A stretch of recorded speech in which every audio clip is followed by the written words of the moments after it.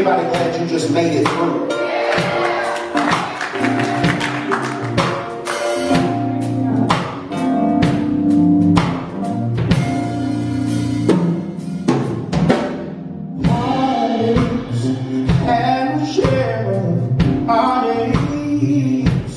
But I'm still here.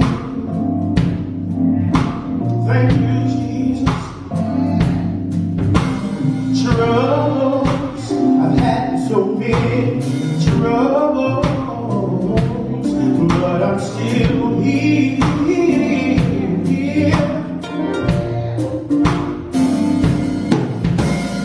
Bruises, I've taken my lumps and bruises,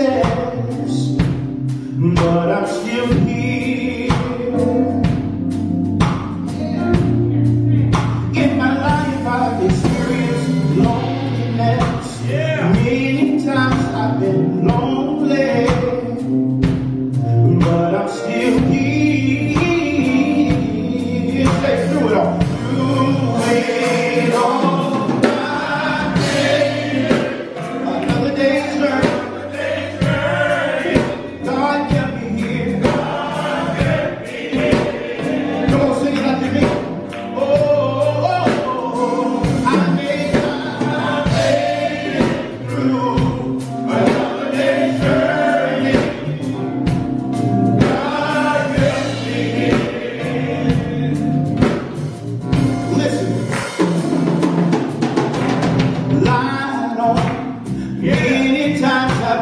Lied on, but I'm still here.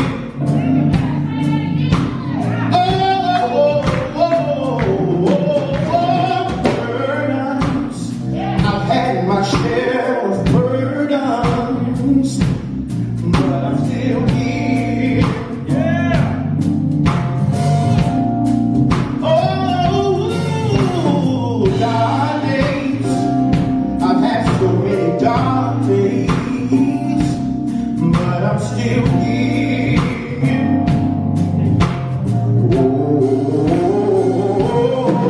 Oh, disappointments. Many times I've been disappointed, yeah, but I'm still here. Everybody say, do it all.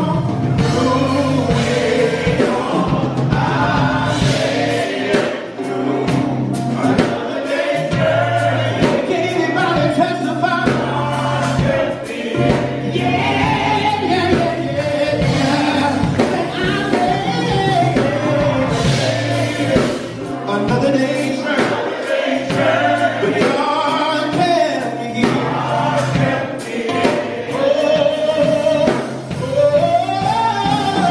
made it through. Another day's journey, God kept me here.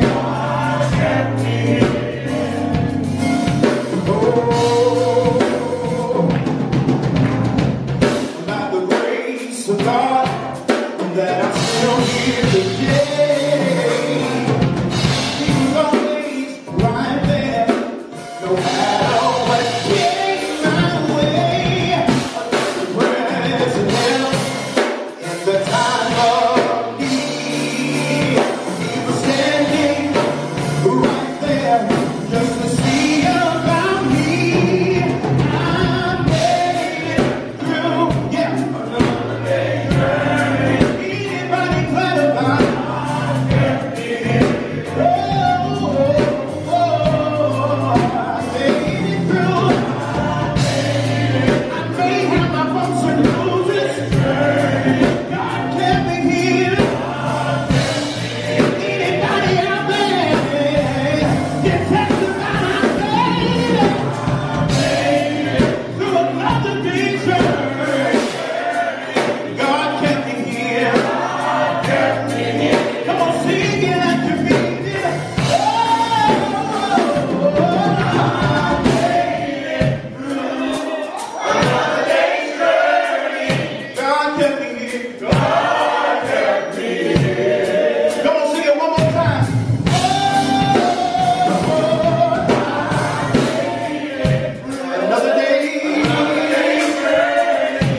kept me here.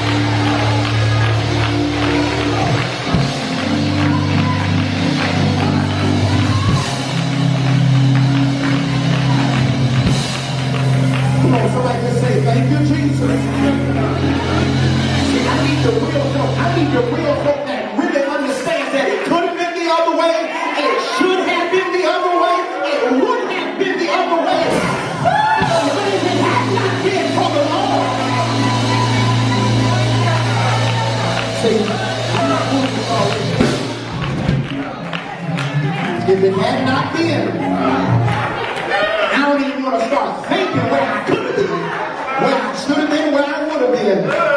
But God.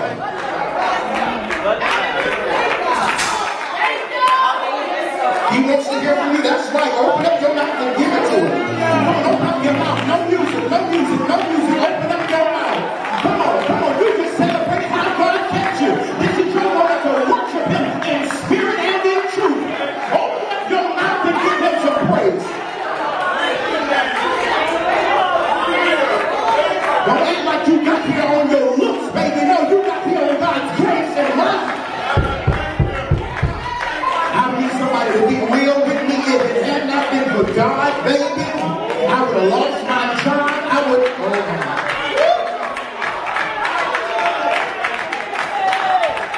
That's what worship sounds like. Come on, open up your mouth and give it to him. You ain't told God thank you for this week.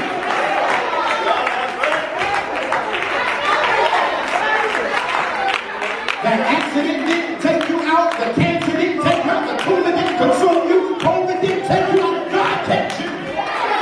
God kept you. I know you thought it was all on you, but no, it's all on him.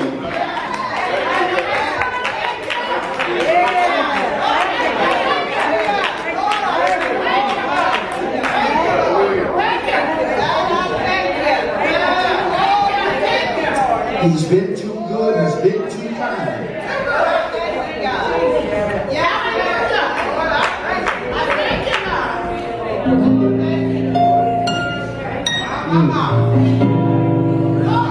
Have thine way, Lord. Have thine way. Thou art the potter, I am the clay. Melt me and mold me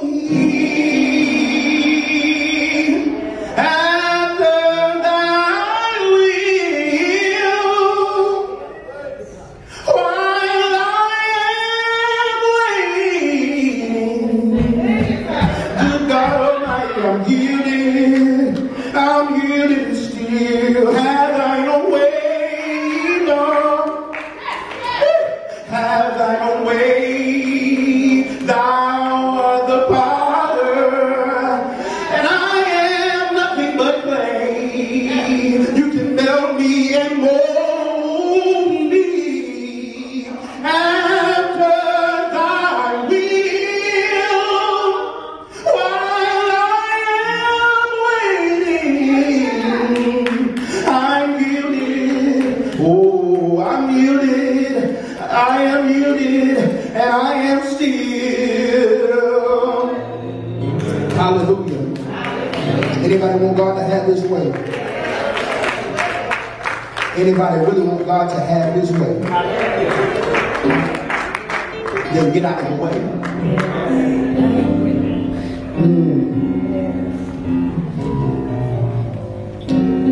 If you have your Bible tablets, iPhones, iPads, whatever you have the Word of God on, Ephesians 4.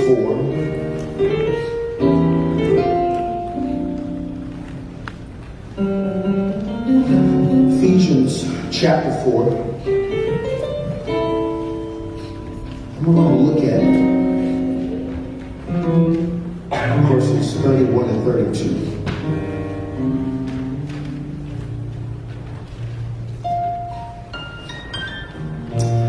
And when you have it, just say, I got it, I got it.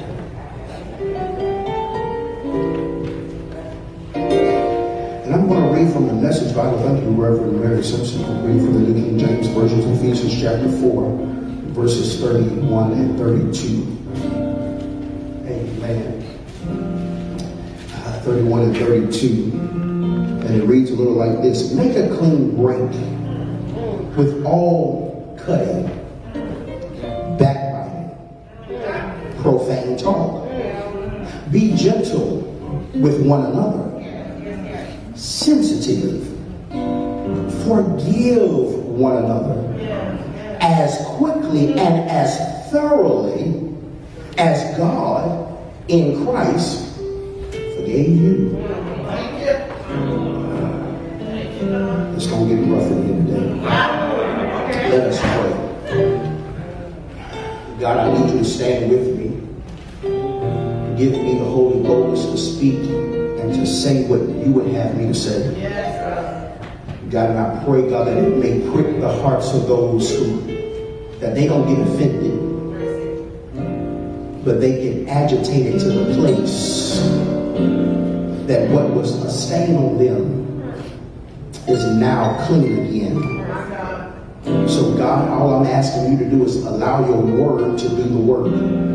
Wrap me in your presence that no man or woman shall hear or see my deficiencies, fallacies, sins, or my shortcomings. God, but they only see and hear you working through me by your power divine, and the people of God that really need a word, all shout amen. Amen. Amen. It is no secret, my brothers and sisters, that life happens to the best of us. And sometimes when life happens, Sister Nova, is that sometimes it leaves a stain or an impression in our minds. And sometimes we wrestle with the trauma.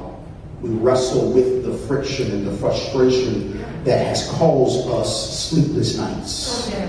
That has caused us to not be in control of our very emotions. That at the sight of someone or at the sight of a certain place, you start tensing up. Hands start sweating. Anxiety starts profusing over your body. Anybody know what I'm talking about? This sermon topic for today is wrestling with the residue. Wrestling with the residue. What is shocking, beloved, is people in the world can't forgive because they ain't been saved. But what is shocking is those who had already been forgiven. The ones who know Jesus and know what he said on the cross when he looked at his very haters, the same ones that pinned him on the cross. And he began to pray to his Father and said, Father, forgive them because they don't know what they're doing. Well, he said it. We hear those words every year around Easter time.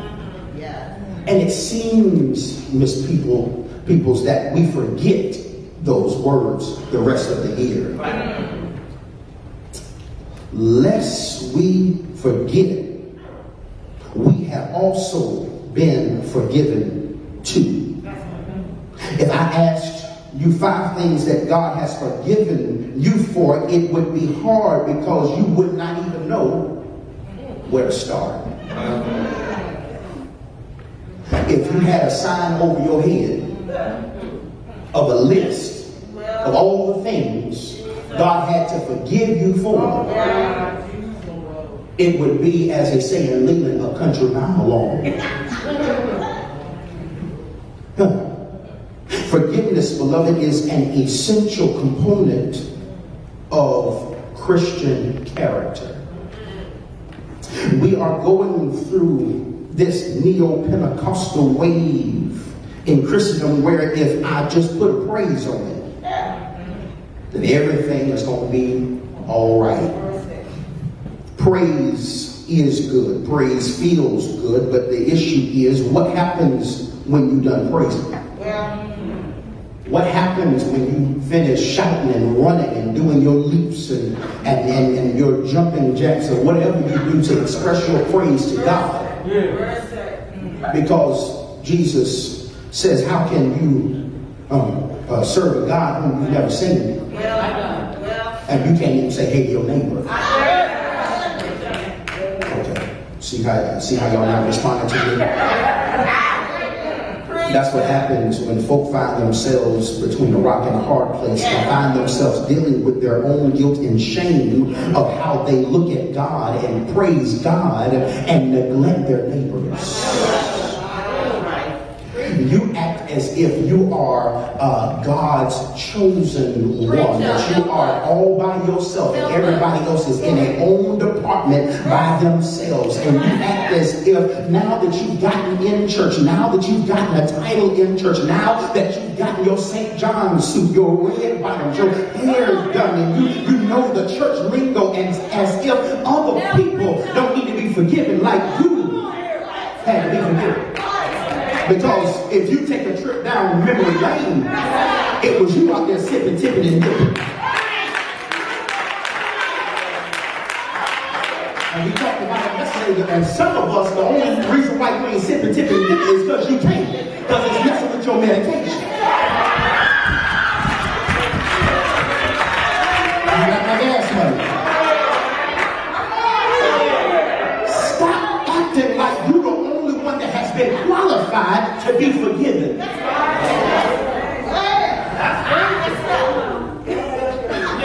Y'all better not look at me like that. I'm preaching. There's two things I've discovered that church folk deal with. Tithing and forgiving others. It seems as if we wrestle with this idea of forgiving somebody because you don't want to look like, as millennials say, a sinner. You don't want to look like the weaker person. You don't want to look like a dog with its tail tucked between his legs. You don't want nobody to see you like that because you're so consumed with the appearance of strength. When the truth of the matter is, your strength is not in how you retaliate, it's how well you can forgive those who despitefully use you.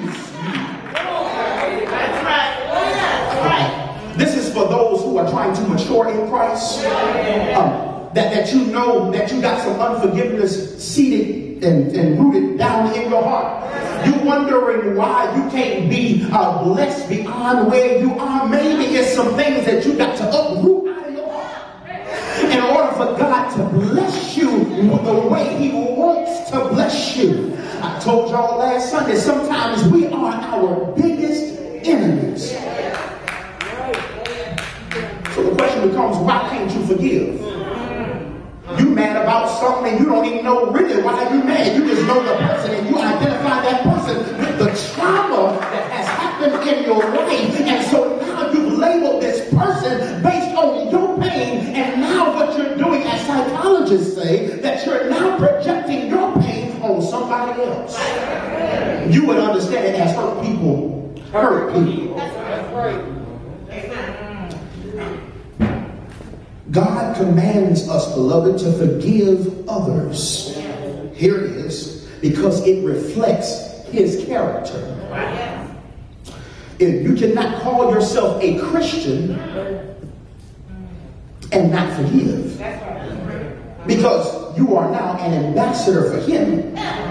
And so how can you misrepresent Him by not forgiving those as He forgave you?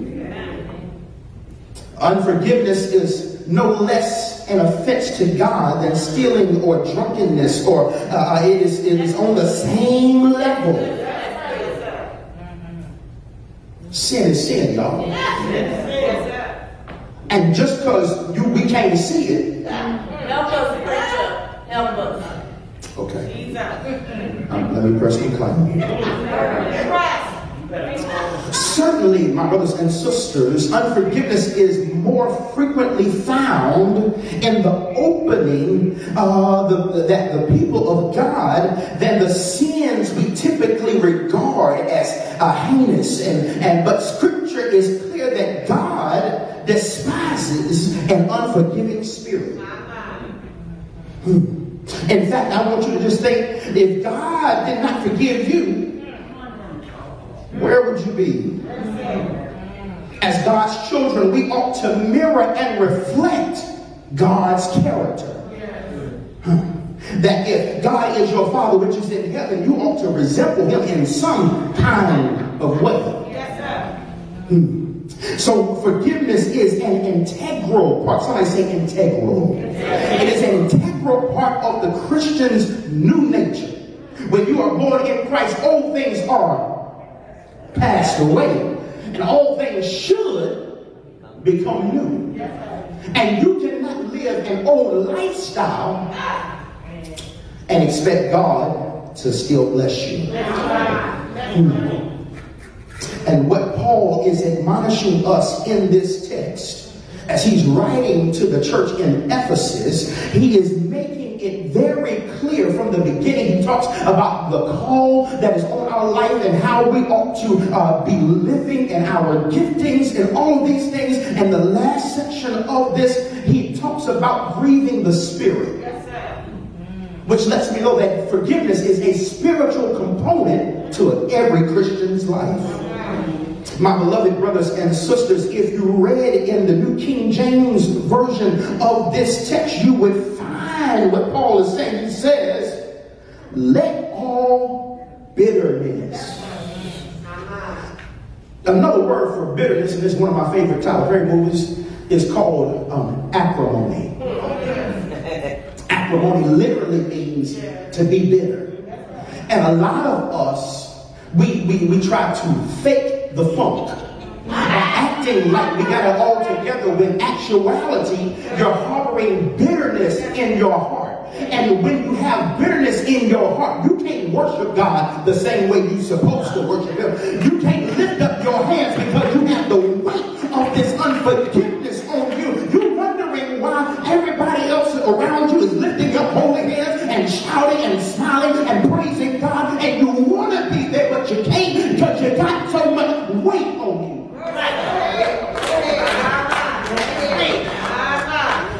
Unforgiveness is a weight that you've got to lose in order to experience the fullness of God.